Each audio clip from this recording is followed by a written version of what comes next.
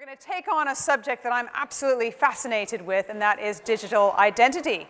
So less than 2 months ago, former Labour and Conservative leaders Sir Tony Blair and Lord Hague called for everyone here in the United Kingdom to carry digital ID cards. So what is that going to mean for you, for me, for everybody else? Let's find out. Joining me now on stage are some experts in the field. Mark Little, Head of Identity Strategy in the UK and Ireland. Get us all in the right chairs here. For LexisNexis Risk Solutions, we've got Matthew Peake, Global Director of Public Policy for Onfido. Sophie Winwood, Investment Principal at Anthemis Group, if I pronounced that correctly, well done. And Alex Tonello, Chief Revenue Officer at Fido. Now, we're not going to confuse Onfido and Fido. We will be absolutely vigilant with that. Welcome. Also, message to the audience, we're going to have some time for audience Q&A, so get your questions ready, and I'm going to look in a moment for my folks with microphones, but I'll get us started. Sophie, let's start with you. You mentioned that you were more of the overall expert or an investor in fintech, but I'd love to know how you see this idea of digital identity. How do you, in particular, define it? Yeah, absolutely. I definitely wouldn't class myself as an expert. These guys are definitely the expert. But I spend a lot of time looking at sort of the overall trends in fintech and specifically digital identity with respect to consumers and also businesses.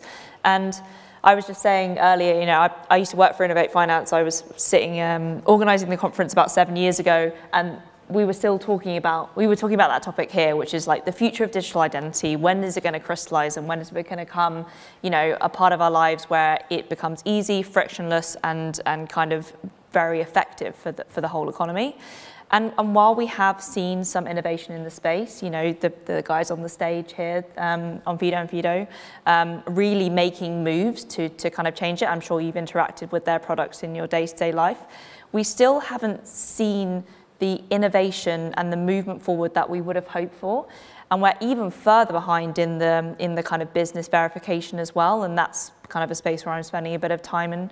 So as much as I think it is a massive key and unlock to a lot of future business models, it's just not moving at the pace that we would have hoped. Okay, not moving at the pace that we'd hoped. Alex, what do you make of that? And tell us a little bit about what you're doing in particular in digital ID. Yeah, well, I kind of bring you a bit of international perspective, but I used to live in the UK for many years, and I've moved back to Italy, where I'm now, so I can kind of bring you both sides. But where I think I see the challenges, well, you know, in the UK, we've as Sophie said, we've sort of been trying and sort of positioned this for a long time, and then I go back to Italy, and I just doing an application for my daughter's school. And they asked me for digital identity, and I said, oh, wow, I didn't realize this was a thing, and go through and any kind of work. So I was kind of surprised that this, you know, you don't have to go into sort of some of the most innovative countries to see this happening, but it is a thing, and it's not the most frictionless journey. That, you know, this is one of the things that we have to appreciate, is that consumer really want something that is easy, and I think that's the sort of the balance, isn't it? Having something that works, but that doesn't impede the journey, doesn't sort of slow down and so on.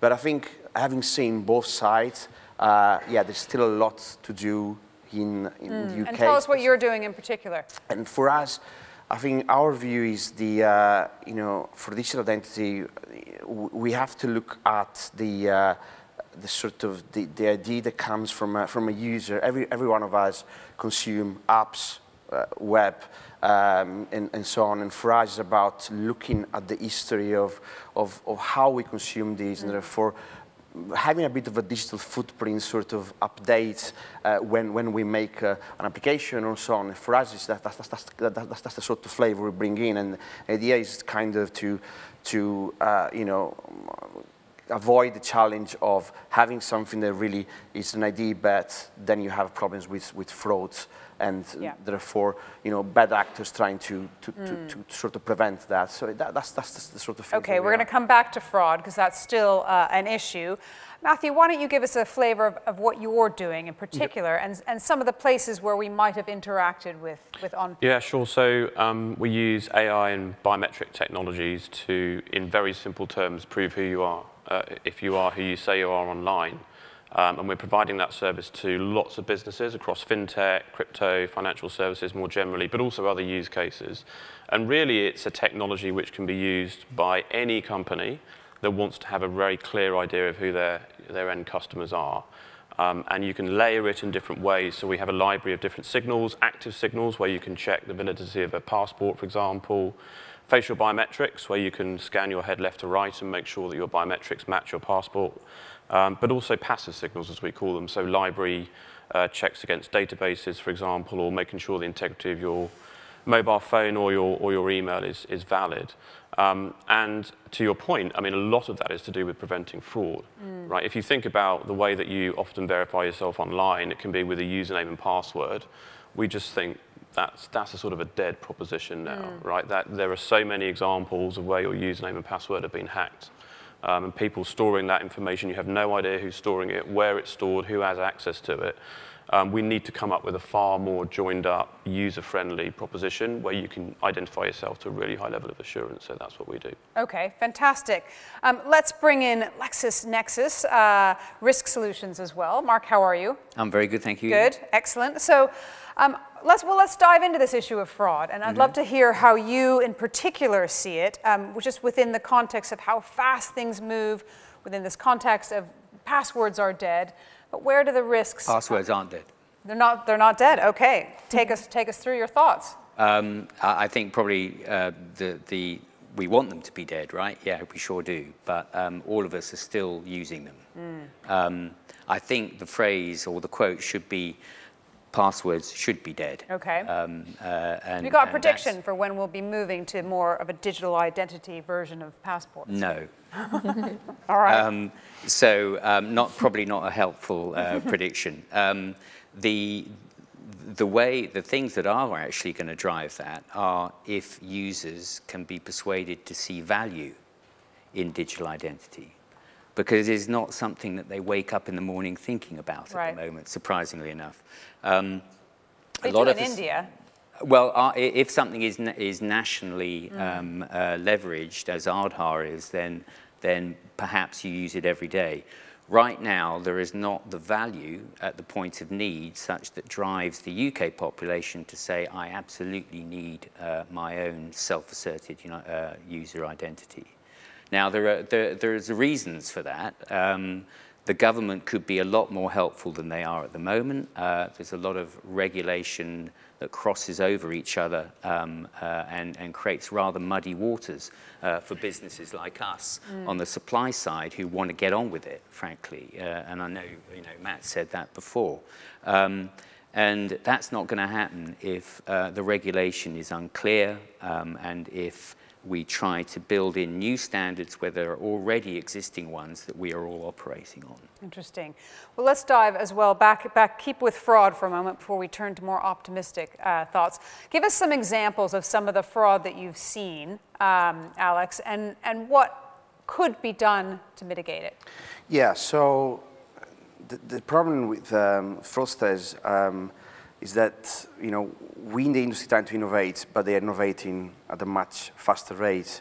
And they are really early adopters when it comes to technology. And we've seen that with AI now, with the rise of some of the things that we've been talking in other of these talks today.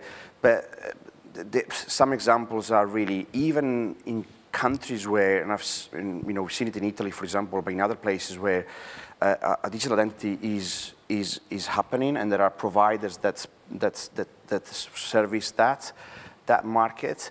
We've seen fraudster stealing identity, passport, and documents, and recreate that sort of process of onboarding a digital ID. So once they've done that, then the game's done, right? You're able to, to act as the person you've stolen the ID from. there are real examples of this happening, even in countries that are already there, already like sort of India. making that step towards a digital ID. So, well, what can you do about it? Well, I think there's many solutions out there, and I think the idea for we always say the story around leveraging alternative data, solutions that like really. What? Tell us the kinds of data So, you see. for us, it's about digital signals that are from, that can connect an email address, for example, to an Amazon, a Google account, to a LinkedIn account, a telephone number to a WhatsApp account. These are things that, you as a user have built because you've used your email, your phone number over years. Yeah. And fraudsters cannot recreate that quickly because they need years in the making, and they cannot do it in quantity at scale, right? So this is just one example of data that you can use. There are obviously others, and leverage machine learning technologies and scoring to predict and sort of say, actually, is this likely to be a genuine person, or is this someone that is Interesting. a bit of false? Anything to add to that, Matthew? It's a massive problem. Fraud is and it's not getting any smaller. In fact, our data suggests we've seen a 40% year-on-year rise in the amount of fraud just on our systems alone since the pandemic. Wow. There are some extremely clever fraudsters out there who are able to do deepfake technology, who are able to spoof passports to an incredible degree of accuracy. And to Alex's point, what we need to do is have the regulatory support to improve our technology to keep ahead of it. And it's really hard to do, but we need access to data. We want access to fraudulent examples of data, in fact, so we can understand how these nuances are occurring. We've got a dedicated fraud lab within Onfido, and I'm sure all of our other players in the market have got something similar, because it is really, really hard to track this stuff. But exactly to your point, it's not just about verifying that one single signal. You need to have a library of different signals, so you know whether someone is in the country where they purport to be from. You can check against lots of different sources of truth to ensure that you've got that maximum level of assurance. But just one other thing, if I'm hiring an e-scooter in London, I want a different level of friction as opposed to if I'm opening a bank account. Yeah, or buying a house. And you expect to have a different level of friction, frankly. If I was able to open a bank account just like that, you'd maybe be a bit worried that it was that easy to do so. Whereas if I hire an e-scooter, I don't want to give all my personal information away. So we need to have a layered approach to these things, depending on the appetite for risk. Interesting. Right, have we got our microphones around? And have we got some questions in the audience for my fantastic panel? Right, start thinking, because I'm going to come back to you in just a moment. Sophie, let's hear from you. Where are you investing? Where do you think is the interesting area to invest in digital identity at the moment? Yeah, I think there are two parts that we're diving into at the moment. One is really around this business verification. As we've seen with the pandemic, a huge shift of these digital industries shifting online, a lot of B2B marketplaces and kind of traditionally undigital business models are now transacting online, which is great. Like whom? So a great example is there's a big company called Anchor Store, which is allowing shops and customers to buy the products that they would then go on to sell. So it's a wholesaler marketplace. Traditionally, you would go to a conference like this, you would meet some people, you would buy the products, you'd see them, you look them in the face, and you'd be like, yeah, okay, can feel the product in my hands. Now this is going online, more efficient, cheaper, easier, a lot bigger catalog, but actually, how can you verify that underlying business is who they say are, that they have the products they have? Obviously, that is putting a big brake on that business model taking off. And so there are different parts to kind of the business verification as well. Is the business who they say they are? Do they have the insurance they need? What is the businesses that they interact with down the line? A lot more complex, but if you solve that problem, you are really kind of going to see a lot of these industries kind of moving a lot quicker. I think that's really interesting. The second thing I think on the consumer side is really kind of what is identity? Traditionally it was your passport and where you lived, but that is evolving so much in this digital age with digital nomads, with the different data points you can get in terms of social, where you work, and so kind of how you rethink what identity actually means and then apply that to consumer is quite interesting as well. Interesting. Right, have we got any questions from the audience? Yes, we've got one just here. Can we get a microphone She's leaping to action. Second row, well done, thank you. And just introduce yourself and a brief question, thank you. This is Peter from Amplify Capital. Thank you very much. Can we turn the microphone up, please? Try again. Hello. No. Keep speaking. Hello. 1, 2, 3. There we go. On you go. All right. So this is Peter from Amplify Capital. Thank you very much. I'm actually familiar with some of the services, using some of them now, and looked at some of the other ones before. But these are all kind of business led. So when we want to evaluate the customer, we pay for them, and we, with their agreement, we can actually check the passports that they send us and so on. But I was wondering if anybody thought about the other way around, where the customer can create their own identity, which they pre-create, and it's in their possession, and then they can actually present it. And normally in countries when there are IDs, obviously state-owned IDs, then that can basically be used a bit more. Here it's a bit difficult in the UK because there's no ID, but perhaps there could be some commercial style ID, which would be in the possession of the customer. Has anybody thought about it, and could government perhaps help? Okay, well, let's hear from Mark and then also from Mark. I think they're quite quiet, the digital identities you're talking about. They do exist. There are many companies, Digidentity, Yoti, OneID, OBID, there's an open banking, there was open banking on earlier, so open banking ID as well. So there are a number actually of existing companies that produce reusable identities. You know, there's a lot of companies that produce single-use identities, like a lot of this panel. But there are self-asserted reusable digital identities available on the market now. So that is something that exists. The problem is the adoption of them by consumers. The mainstream haven't seen them yet, don't understand them, can't see the value in them yet. And that's why, as I said before, I think that we need to be able to have these identities, but they need to have very clear perceived value and enough value, you might even call it everyday value, for them to actually adopt it. Because if the businesses don't see the users adopting it, the businesses are not about to switch and change their structures and their systems unless they see a large quantity of consumers adopting those reusable identities. Okay. And maybe to add on that, I think, and I guess if I got the question as well, you're also trying to think about what if you empower the consumers to hold a wallet of an ID themselves, and then they own that, and they effectively have that, but they are in full control of that. And there are some companies that I know that have been trying to go down that direction, but I think it's going back to this adoption. You know, to get scale, you need to have a lot of consumers to be part of these pools, and there is a bit of a trade-off that you need to achieve. Consumers need to sort of want to do that. Chicken and egg, right. And the idea is that most consumers are not bothered, and it's hard to get that sort of big scale and adoption. I think it can only work if there's some kind of monopoly, because there has to be there has to be one ID that everybody then uses, because... Okay, just one ID. Yeah. Hold that thought. Matthew, did you have something to add? I totally agree with what Mark Alex said. I mean, for me, it's about user empowerment, right? I mean, if you think about the use case and the value prop for an end user, I would love to have an ID that I can open my bank account with, but then I can go and access Facebook if I went on Facebook, you know, or I went to hire a scooter, or whatever it is, or hire a car. That reusability is a huge value proposition if you think about it as a user, because it massively reduces the friction of doing lots of different use cases.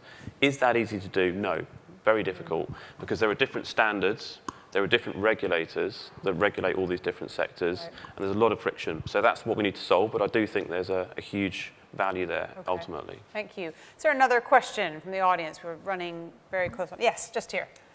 Thank you. Adriana, Credit Suisse. So I believe in digital identity is fundamental to innovation, to everything, cybersecurity, anti-money laundering, everything without it. But I also believe that it has to be globally interoperable at some point. And we've been pushing for that. And if you look at financial inclusion, if you look at anything else, we are a digital society. So just having something that works within the UK or even within Europe, I think within Europe would be ideal to start with. But how, do you see that happening? I mean, I'm told Probably not for the next 10 years, but do you see that happening at all? Maybe sooner, which is what I'm hoping for. Well, of course, India is already doing it with the UAE and with Singapore. Right. So Right. are we falling behind in the UK? Yeah. Well, I think that, I mean, obviously one of the objectives of the Digital Identity and Attributes Trust Framework is to be interoperable. The key thing to be interoperable with are your key trading partners, you know, where you do most of your digital economy. So, yes, we must drive towards interoperability and prioritize that interoperability with our biggest trading partners. So yes, throw in EU probably, and EIDAS is probably the first framework that we need to really make sure that our trust framework is interoperable with. So I think we have something already that we're working on with Singapore, and then there's also something with Canada. So, I mean, it's starting, but it's just, there's still friction. Perfect. We're running out of time. Who's got something burning that they'd like to add? No? Yes, come on, Matthew, I can see what I was going to say on the interoperability point, it's just very slow. It's like to your point about 10 years, it probably will take that long. We need to take the politics out of it, frankly, and we need to do it in a way which is going to encourage these sort of things to innovate quickly. I think the other thing that we need to be aware of is big tech just swooping in and creating a digital wallet, which, due to their penetration, allows them to create close to a monopoly, like they tend to moving forward. But that we wouldn't advise necessarily consumers always to trust them doing that. That's why there are initiatives and programs that have emerged recently. The Open Wallet Foundation is based on Linux and is trying to develop identity wallets which will allow other options, other routes for developing this self-asserted reusable identity other than your Apple digital wallet, for example. So that is all starting to move, and obviously the Digital Identity and Attributes Trust Framework is meant to make that easier to do. Right. Great, thank you so much. Right, we've run out of time for this panel, but let's give a huge round of applause to Mark, Matthew, Sophie, and Alex.